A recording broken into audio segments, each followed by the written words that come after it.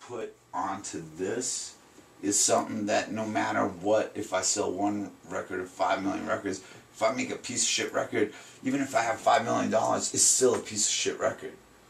If I make a really great record that moves people, makes people think and go, you know what, I can relate, it's relatable. Well, if you have $5 million, you probably did make a shitty record. Exactly.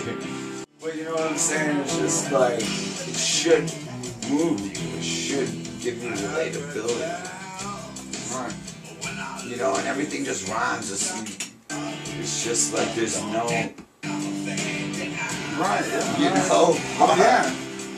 Alright, so let's talk drums. As long as, the thing is, it's your song.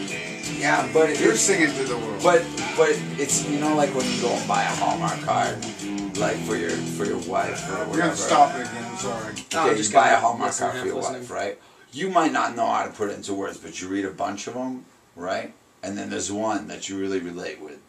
It's there, the guy who wrote that cards, that's his words, but you're relating, you know what I'm saying? It's like music is the Hallmark cards of shit that you can't express right.